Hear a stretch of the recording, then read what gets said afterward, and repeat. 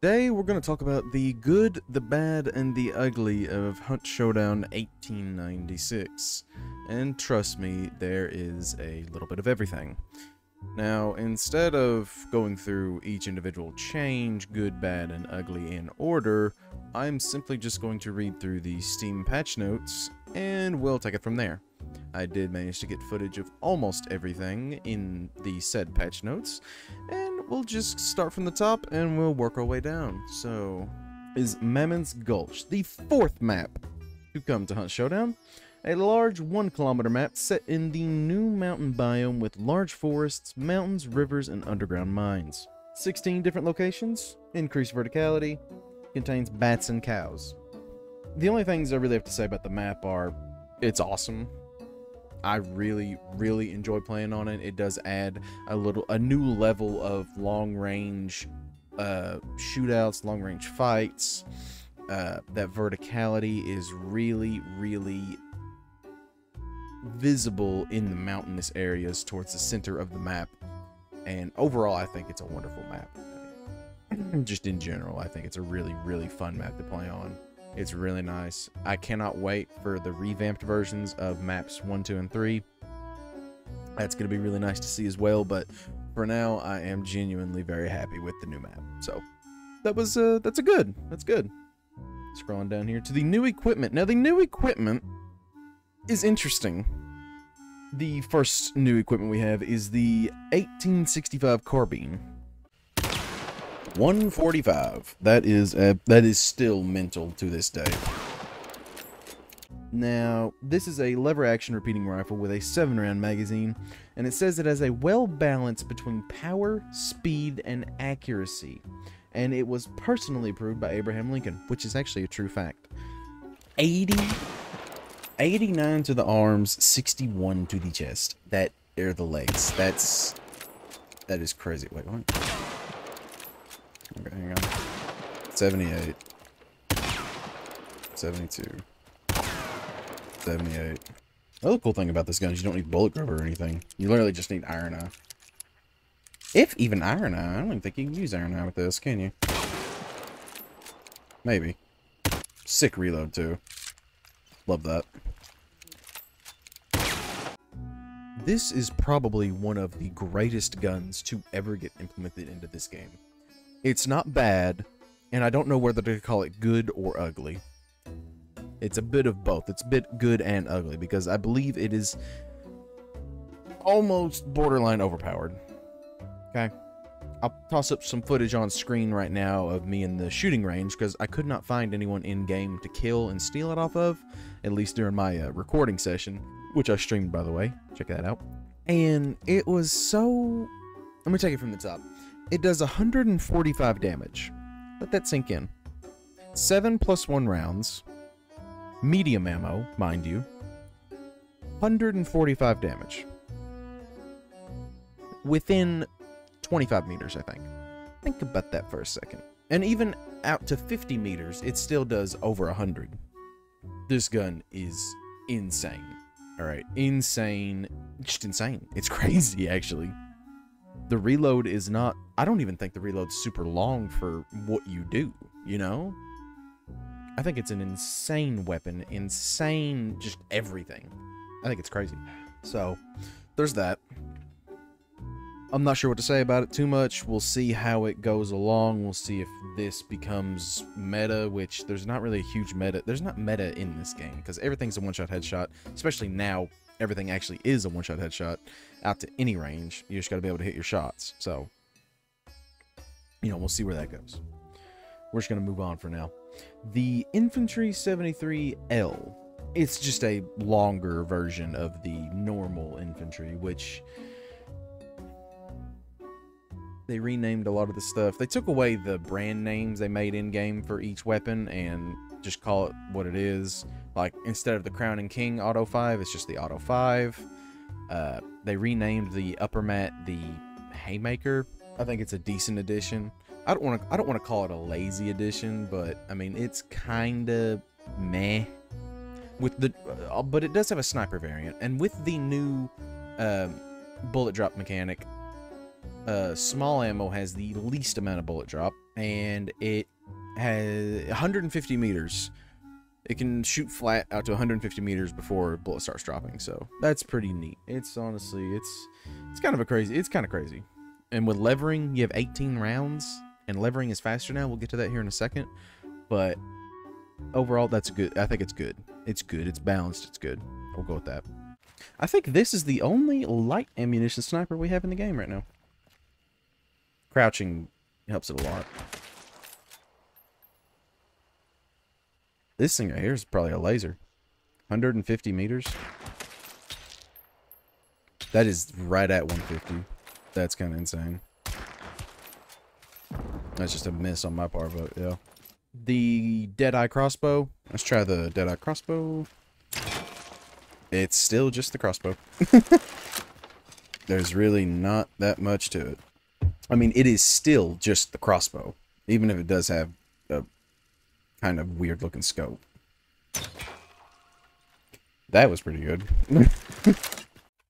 Put a scope on a crossbow. It ain't changed much. That's about it. I mean, yeah. I don't like the scope that much. It's meh. I would call this an ugly.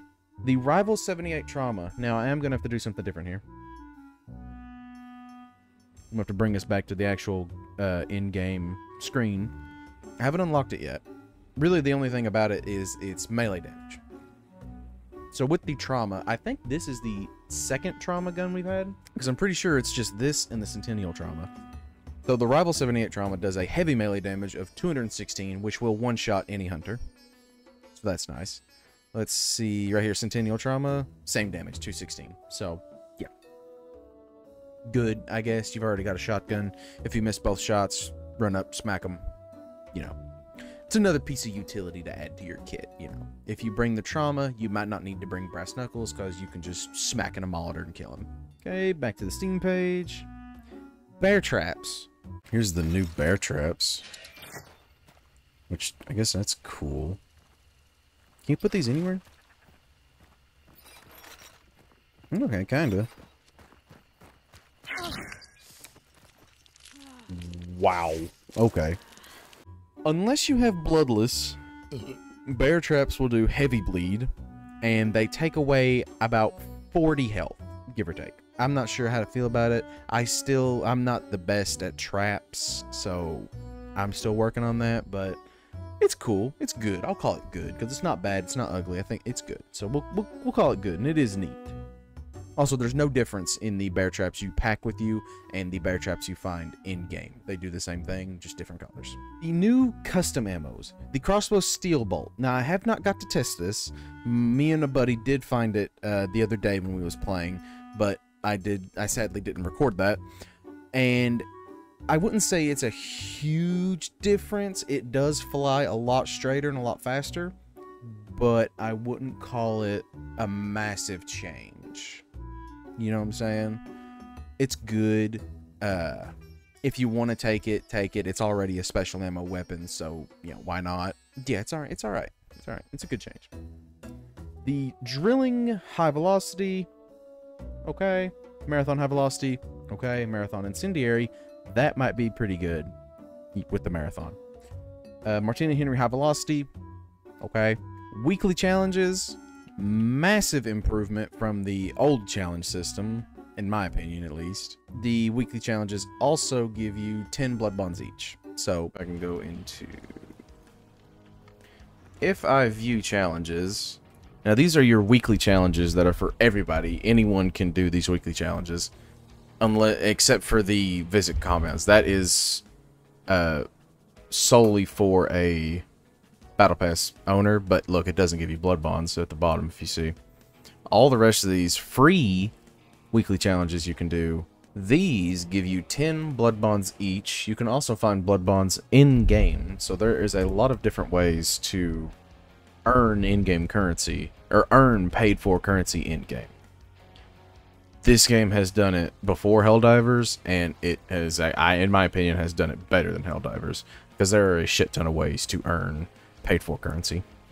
Improved gunplay experience. You can now center your crosshair. I forgot to do that in the stream, but it's literally just centered.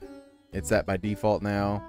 for anyone coming into the game, but I kept mine at lowered because I was so used to it. And really, I think it works for this game better because of the iron sight mechanic. So, just me. But if you like it centered, you play better centered, go for it. Good for you. So, with the ballistics aspect of things, a million changes, as it says here in the... So, what we've got is... We have bullet drop now. Small ammo has the least amount of bullet drop because it's a lightweight bullet traveling fast. Medium ammo has more. Long ammo has the most, and then slugs and the Nitro Express have the utmost. The Nitro Express acts like a slug, but is much more powerful, much faster, much stronger than a slug, of course. So, yeah, it has the same mechanics as a slug, except raised past the bar of a slug shotgun. So, something to keep in mind. I'll lay it back there. 152 meters. And it has a 145 meter drop. Okay. So if we aim just barely above the head, that's a headshot. Oh, he's all... Okay, there we go. 193 meters. Let's see. Aim for the head. Hit torso. Okay. See, a lot of people were complaining about bullet drop whenever it was first announced. I think it is implemented in a very good, realistic manner, in my opinion. Yeah, like, it's very easy to compensate for, even with long ammo. And they said long ammo was going to have the most bullet drop, because ballistics, of course. We'll try it with the sparks and see if it's the same. Okay, aim for the head. Got so much sway. I mean, similar. Hit about torso again. Aim high a little bit. Oop. Yeah, headshot. That's the simplest thing in the world to compensate for. Now, the Centennial's medium ammo, so it should have less drop. Correct. Controller, please. Slightly above. Another headshot. I mean,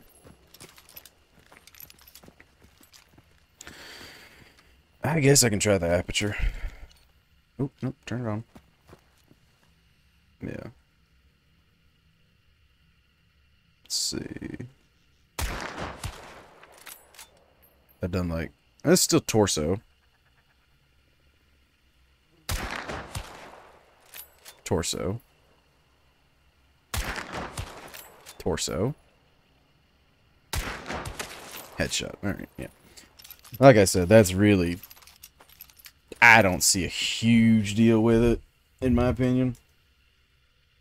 It's implemented in a good way, I think. So, not too worried about that. Shotgun changes. Okay. Shotgun change is absolutely... it has made shotguns much more powerful, but has also made shotguns a little bit more difficult to wield, because you simultaneously have added accuracy to it, but you've also increased the skill gap needed to use it to a certain degree. Okay. And they've especially made that clear with sawed-off shotguns, like the Spectre and the Rival. They are much more effective at ranges that they would rather not be effective in the legacy version of the game. So, good change. I very much appreciate it. Shotguns are still terrifying. They really make you want to rethink how you attack a position, person, player, place, whatever. So, good change overall. Really like it. It is really nice, though, to one-shot people with a shotgun. Shotguns are scary in this game. I wasn't paying attention to you. Hipfire's so much more viable now. Jesus Christ. That's kind of insane. Actually, let me test. That's penny shot. Where's slugs? This right there, slugs. What's the drop-off range? 25. We are at 20. One shot. Wait, that wasn't a one shot. What? Okay. 12. One shot, okay. Okay, let me step way back here. That does 101 damage. 24? 116, okay. Alright, you can still headshot with it though, so that's good. Ooh. Okay, the new shotgun stuff might be pretty good. And here is the baddest, ugliest change of them all, the UI. Oh, the UI, the UI, the UI. Now, they already went on record on X and posted and said that they will be reverting many changes. They are hearing player feedback. They're doing all these different things to ensure that our voices are being heard and the changes are being implemented as soon as possible. They're hearing feedback. They're figuring out what they need to re-implement, what they need to take out, what they need to change. What we're talking about is the UI change. If you've played the game before, you know the UI was good. Needed improvement. It needed improvements in areas here and there, but overall it was a decent UI. It was easy enough to learn and manage and understand. I have come around to this one in learning it. I don't like it near as much as I did the last one, but I am starting to learn it a little bit better. It's basically Call of Duty UI, and I hate saying that, but that is what it reminds me of the most. I'm sorry if that offends you, but that's what it is. Because on the main play, you've got Bounty Hunt, Soul Survivor, all your game modes. You have Last Mission down 1. Then you have the Battle Pass story, all the Battle Pass stuff on the 3rd one. 4th one is the store. 5th one is your progression through all the different items and consumables and whatnot. Over a tab is your hunters. The hunter page is absolutely terrible. It's a downgrade from the last one. The loadouts are downgraded. It is now much harder to actually equip anything. You go to tools, now you can't see what tools you already have equipped. So let's say I want to go equip the dusters. I got the dusters, and then I have to go back, click on it again, and equipped. Oh, let's say I need my med kit, so I'm gonna equip my med kit. Yep. Then I got to go to the 3rd one. Well, let me scroll around. What do I need? What guns do I have? I don't remember. I don't have any guns. But if you want to go to your loadouts, and let me just pick one here, and let me swap one of these out for a 2nd sticky bomb. Okay, so now I have 2 sticky bombs there, right? Let me buy and equip this loadout. I don't have either sticky bomb, so that's broken. So now I have to go in and equip 2 sticky bombs. That sucks. You go here to pick a weapon, and the filtering system is all jacked up and retarded. I do like the new system of having all base weapons unlocked, and you have to earn XP with them to unlock the variants of each. I enjoy that. I like having everything at my disposal at once, and you can lock away the tools and consumables and the traits behind your leveling system. So that's not bad. Ugly, bad. It's going to change soon, so we're going to move on. We're going to move on here. They got a couple of different gunplay changes, general weapon changes, reduced sway of stockless weapons, reduced recoil for dual pistols, reduced damage for the uppercut to 123, reduced damage for the haymaker to 122, increased friction of dropped weapons to reduce sliding on slopes, improved the spread of the Mako 1895 and its variants. This also improves levering. So in total, general quality of life changes to a lot of the things in the game. Of course, a slight nerf to the uppercut and haymaker, but, you know, what are you gonna do? They were pretty strong. Deadeye scope mobility, so players' mobility while aiming down sights with the Deadeye weapon is no longer reduced, setting them apart from other scopes. Nice. The increase in sway when aiming down sights with the Deadeye weapon during and after moving has been reduced. Cool. So, Deadeye scopes, much more maneuverable. Levering changes. Levering. Oh dear lord, levering. Levering has been increased, rate of fire wise. Improved spread, so more accurate. And it affects literally all lever actions in game. It's actually kind of insane. Levering is really good now. Of course, it's still RNG. You could get lucky and hit all your shots. You could get absolutely steamrolled and not hit a single one if you're not within range. So, It's still luck of the draw, but it is much more in favor of your coin toss, whatever you want to call it. I don't know. Not a gambler. Or am I? Oh, here, I do want to test the terminus with fanning, actually. Alright, how fast can we lever?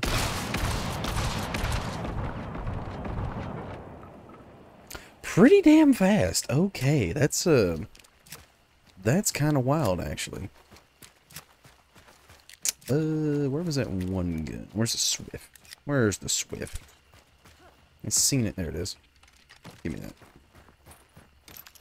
Let's test it with this.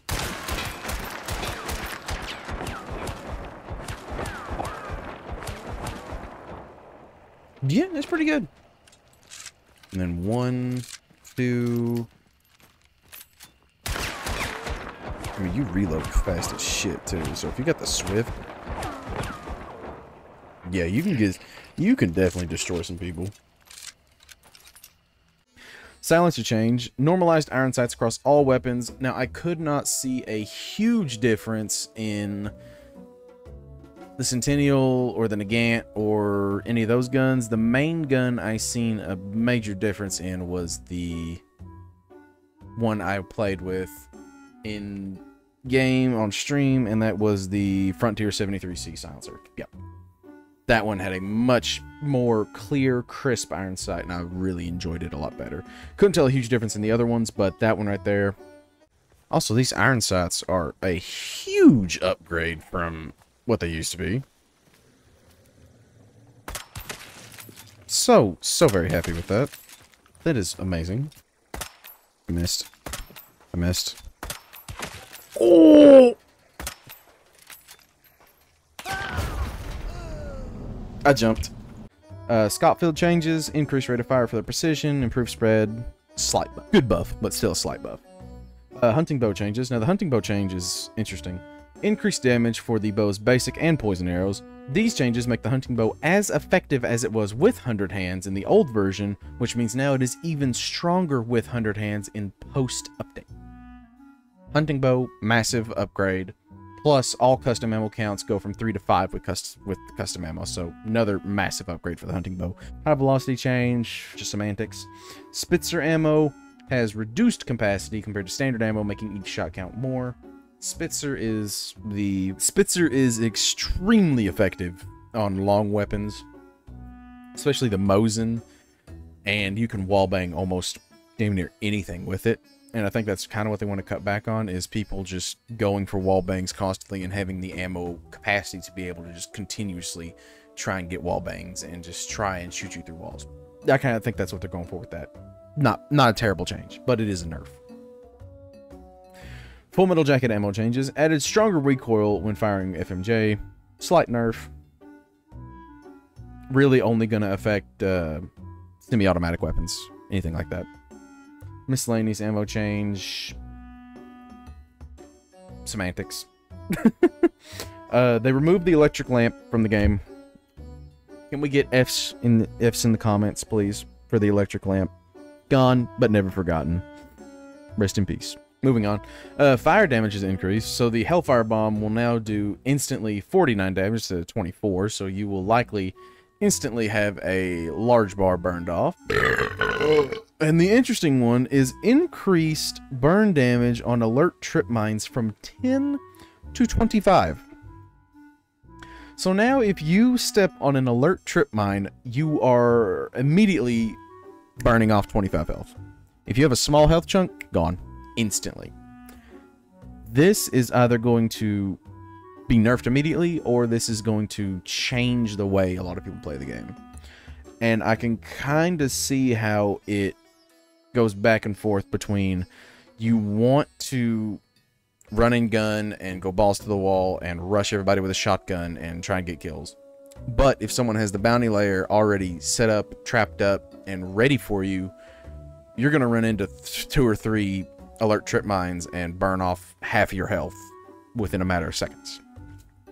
So I think that's going to add another level of making it a little slower, making your push a little slower, making it more calculated, and overall I think it's a decent change to certain ways people play the game. You can still run and gun, but you may want to look where you're walking look where you're running next time. So that's good. Trap changes. I didn't get to test these very much because I kept forgetting to bring traps in game, but I couldn't find them in the shooting range either for some reason. But either way, traps, you can now place them on any surface as long as it's, I don't know.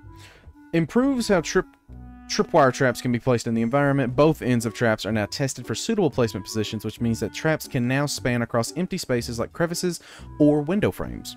Placement on slopes and uneven terrain is now more forgiving and encourages players to find new ways to hide them from careful observers. Doors, window shutters, and elevators will now trigger any tripwire traps they touch, requiring a more careful approach, as opening a door might set them off instead of stepping on them. These changes also benefit the placement of bear traps to be more forgiving overall. Bear traps now apply a short slowdown to their victims, which I did notice as I tested them in the range, and strong increase of damage for bear traps, which I said was about 40 with a heavy bleed. So beetle changes increase speed of the fire beetle to match other beetles. I didn't know it was slower. I never noticed it before, but I'm glad that's fixed. Increased burn damage done by the fire beetle to 25, so now you will burn off a whole health chunk off of somebody with the fire beetle. And increased damage done by a stalker beetle explosion to 50, which is a decent change. Beetles are now a little bit more powerful. Faster burning. The burn speed of down hunters has been drastically increased from 1 fire damage per second to 2.5, and we have noticed that quite a bit. We get burnt out much faster now. It is much more of a, do I want to save my teammate or do I want to let them die? So, much more of a dire situation if one of your teammates start to get burned. Burn speed of a down hunter with salve skin trait has been increased from 0.75 damage to 1.65 damage per second. So, even with salve skin, you're still getting burned out fairly quick. And choke, finally, but last but not least, choke cloud changes. Reduce choke cloud lifetime of all choke items, so choke bolts, choke beetles, and choke bombs, from 120 seconds to 60 seconds, which I think is a needed change. I noticed choke bombs.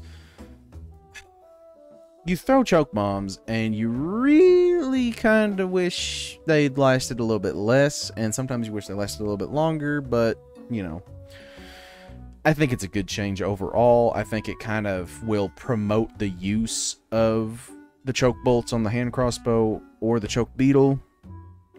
Even though the choke beetle is kind of mid, but, you know, what can you do? I hope you have thoroughly enjoyed this little video here.